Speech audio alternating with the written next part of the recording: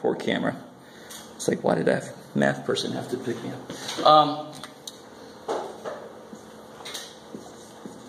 What measurement would be 1.75 standard deviations above the mean?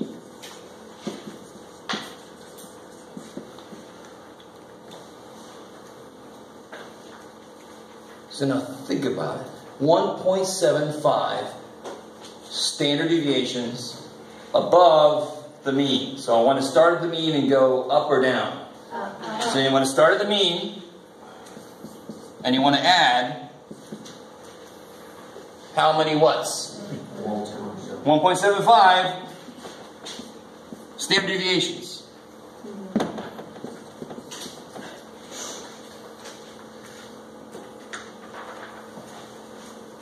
So see how it's sort of the opposite of this work here?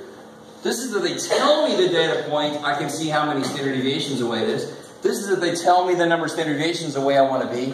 I can figure out what that data point's got to be. This one is subtracting and dividing. This one is adding and multiplying. The exact opposite idea. And you get whatever the hell you get. I don't know.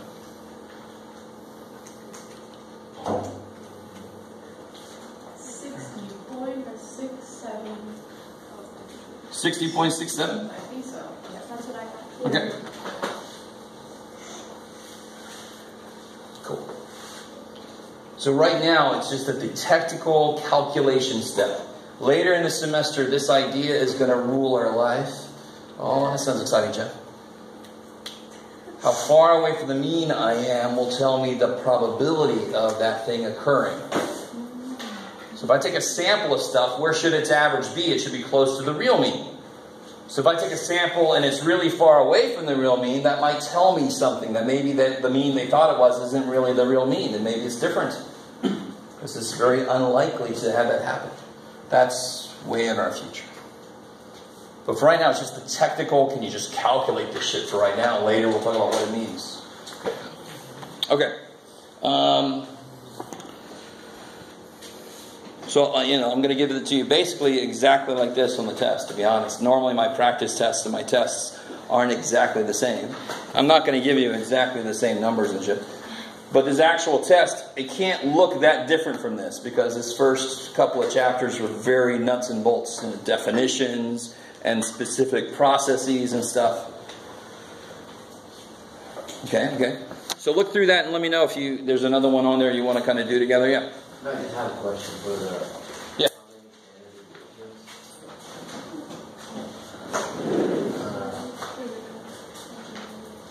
Would you get the mean is 40? No. How many standard deviations away from the mean is 40? Yeah. So the 40 is the data point that I mentioned. I want to know how far away from the mean it is in terms of the standard deviation. So let me ask you this. If the mean of something was 20, would you say that if I got an 18, is that close to the mean? Some of you guys should be a little hesitant to answer because you can't tell me yet. What if the standard deviation is 2? Then how far away is 18 from 20? It's one step down, so that's pretty close. You guys still with me here a little bit? If the standard deviation is 2, the data on average go away 2 away from the mean. So that's 2 away, that's expected. That's a normal amount away. If the standard deviation was 0.2, 0.2, so on average, everything gets 0.2 away from the middle. Is 18 far away? Oh shit, yes. How far away would it be? 18 minus 20 divided by 0.2. That's 10. It's 10 steps away. Holy shit.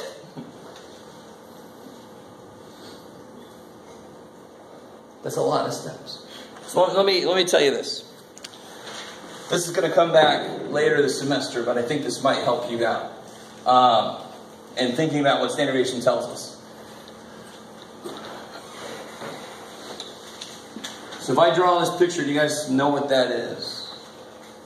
What kind of picture is that? Fat dude laying down. No.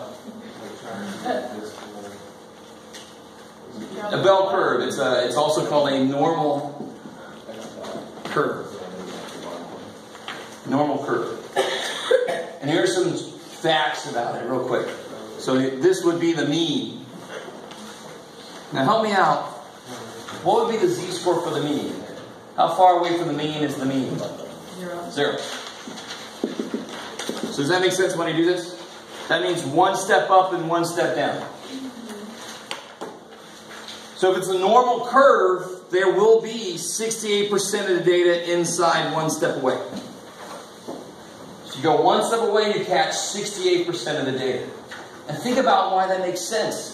The standard deviation is how far data gets away on average. So one step away, you should catch a decent chunk of it, especially when I know it's normal and most of the data is in the middle.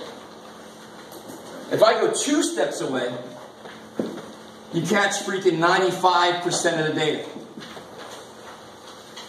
So within 2 steps, there's 95. There's only 5% of the data you won't catch. So let me give you a specific example. The average height of men is 69 inches tall. Not centimeters. Oh, no. And the standard deviation is about, we'll say it's 2.5. I think it's 2.8. We'll just make it something easier. Everybody kind of with me? Everybody a little bit with me? It's got here, so. Oh, all right. So what's 2 steps up? 2 steps would be how much? 5. So if you go 5 up, where do you end up? What height?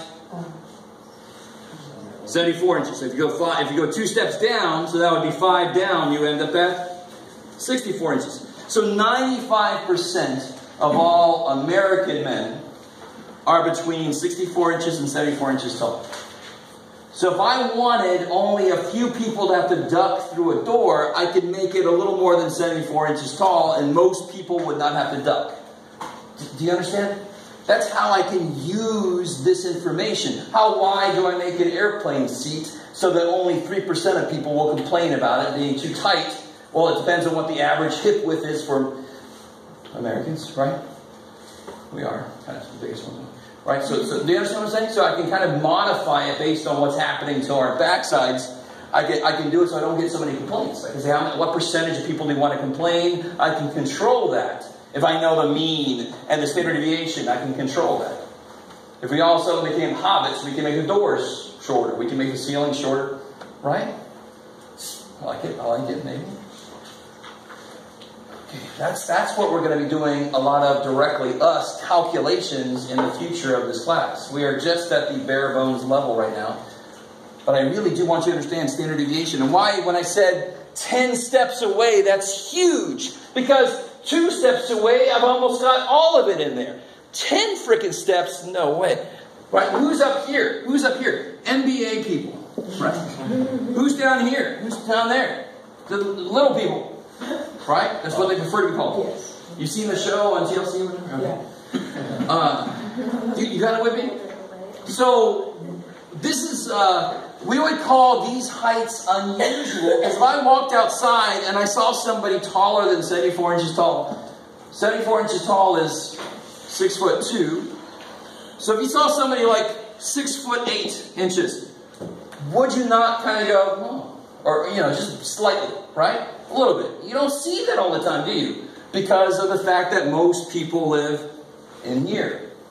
And if you saw somebody, 4 foot tall, would you not go, okay? Not because you're being mean, not because of anything, because you don't see that all the time, right? It's unusual to see it. I like it. Okay. So 10 steps away is stupid unusual. It's like impossibly unusual. Your brain would blow up. This would be a person who's, like 11 feet tall. That would be a definite. So I'll see you later. Okay. Brain dead, like 11 feet tall. This changes everything. What the hell? There are some people that were giants. But not 11 feet. One of them was like 9. 11's really big. I think, the tallest person was like 8 or 9 feet tall. Yeah. So 11 feet, even that person would go, oh. Right? Okay. Enough of that. So have you guys looked at the rest of the tests yet to see if anything is unusual? This first test is truly at the nuts and bolts level. Can you use the terminology correctly? Can you do the processes correctly? Can you use the formulas correctly? That kind of thing.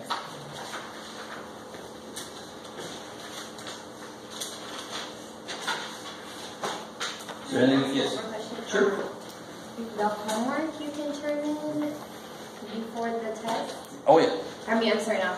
The corrected homework, I mean. Oh, corrected homework you can turn in any time. It's due the day of the final. The final. Yeah. And then you said...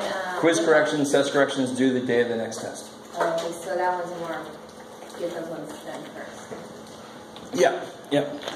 You do homework corrections whenever you can. Okay. You keep up with the new homework. Yeah, right. You try to get the quiz and test corrections done. Okay. The other reason I do that is because test corrections are a big way to boost your grade, because tests are heavily weighted, and I want to give you an accurate idea of what your grade is, right? But it's also, I had to either make the homework due later or the test corrections due later, just so you didn't have everything to do right before a test. So Yeah. these corrections and all of the homework that we were supposed to have done for this upcoming... Yes, so all the homework through section 2.7. I don't know if I had the discussion, I know I've had the discussion about how important homework is, but have I had the discussion about you making it your own? So, if you're at the point right now where you're in section 2.3, so you haven't done 2.4, 2.5, 2.6, 2.7, and you're like, well, I'll do that somehow. Much better than just not doing a couple sections because you try to do every single problem assigned. Do some out of every section so that you're ready for the test. You turn that stuff in and I'll send it back saying, finish this, and you'd be like, whatever, Jeff. I have to do what I've got to do to get ready for the test. Are you understanding what I'm saying? I'm not saying to you that I'm going to let you off on homework. I'm saying you make the homework work for you. That's what it's there for. So if you got 5 jobs and you got 3 kids and you got craziness happening in your life, you still got to find time to do enough of the homework to get practice for the test. You don't do every single problem. I'm going to give it back and say finish this. But the tests are much more heavily weighted than the homework is. So basically you want to see that we did stuff and then we can go back and finish it. Yes. Return some. You do what you got to do. If you got the time to do all the homework, do it. Beautiful. That's the best way to be. If you don't have time to do all the homework, do some from every section so you're not seeing a problem and not having a clue how to do it. That doesn't make any sense. I always hated it when students said, I didn't know how to do the last 3 problems. I didn't do the homework. I'm like, oh, shit. Come on. It's crazy. In the perfect world, I would just say, do as much homework as you need and not even grade homework. And I tried that one semester and they all failed their first test because nobody did any homework. And I don't blame them. They're human. They're going to do what's due. So I stopped trying to do that immediately. All right, so you guys see anything else you want to focus on? So when we correct, we can just write it on the back. Totally. So just never change the original work. You could do another sheet of paper. You could do it right next to the problem. You could do it on the back of the quiz. Beautiful. And then you can just turn it in there. Yep. And then back. Cool. Just make sure you turn the original in with the new corrections. Yes?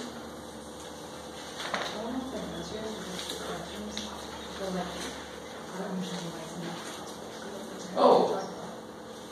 Who are we going, so they're saying the stay at a hospital, so length of stay at a hospital and occurrence of infection. Who's having that happen? The patients. Yeah, the patients. So the population is all the patients in all hospitals. Huh? Yeah. So I took the point off because you got the main idea of it. But it really is the patients that you're going to be talking to and looking at, not the hospitals. Okay. Yeah. You don't care about the architecture of the hospital or something. Cool. I'm just going to just be asking questions about like curriculum, just so I can not make the same mistakes in future homework. Sure. So like this one is, I don't know, is it just because of the 2 words or? Oh, so the problem is when you say the treated AIDS patients, that would reference the sample. So you should say the average number of months all AIDS patients would live. Yeah. So that makes it sound like you're referencing only the sample, and the parameter's going to reference the whole population. Yeah. So is this wrong? Oh, just telling you put it in percentage form. I mean, I didn't take points off because this is correct. It's just, and then it would be easier to put the percentages down the axis for the rest. So if I wanted to fix this, can I just on the side Arousal frequency? I mean, if That's it, what I did wrong. yeah, so it'll be interesting if you can see if you can make it match up to the heights you already have there. You know what I mean? It should be roughly the same Do it wrong. picture, but the scale might be a little bit different, so yeah, might as well just do a little bit. Yeah.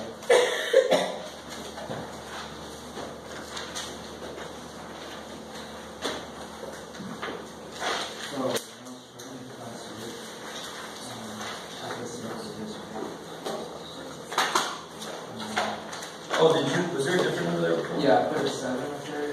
Don't change the original. Oh, Because when I go to grade this, I'll be like, why did I? Oh, You know what I mean? Because that's fine.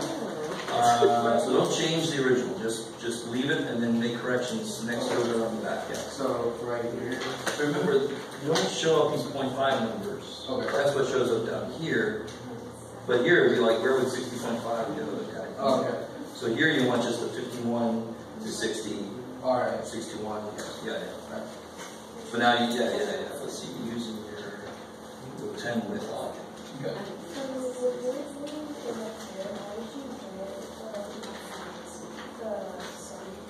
Oh, It's second step.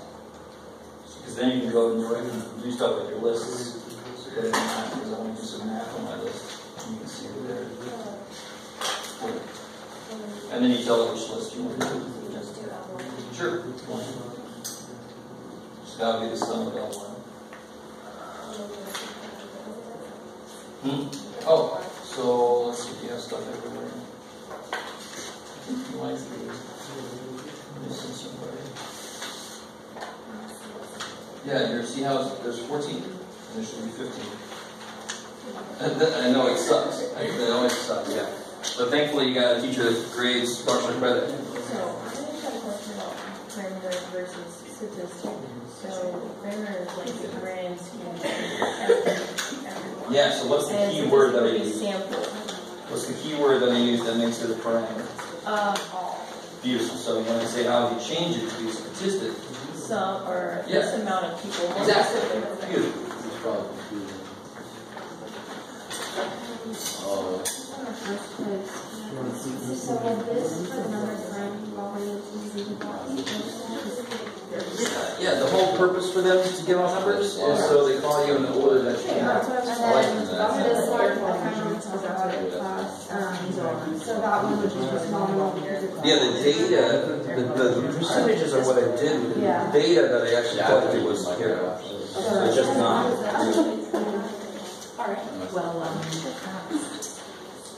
Oh, just took a square root. See, S squared is this, so S must be the square root of this. Does that make sense? Because I would say that all separate mode does enough with the data, and then the data does actually make it. Yeah, the easiest way to explain this is to give like 3 numbers where the mean and the mode are the same. You know, so your explanation can be an example. Yeah. No, definitely not.